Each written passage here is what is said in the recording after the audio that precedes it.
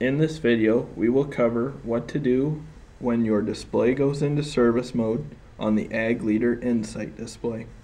From the service mode screen, which is now currently visible on the display, press and hold the power button to turn the display off.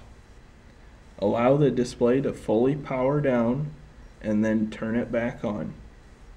If the service mode screen is still present, power the display back down, and with the display off, remove the power relay and then press the power button to turn it back on.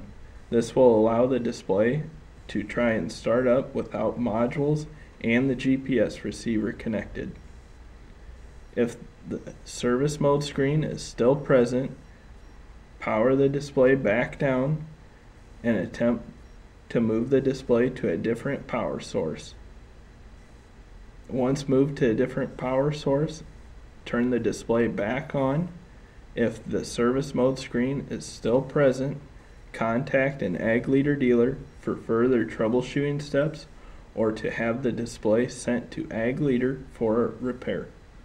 We have now covered what to do when your display goes into service mode on the Ag Leader Insight display.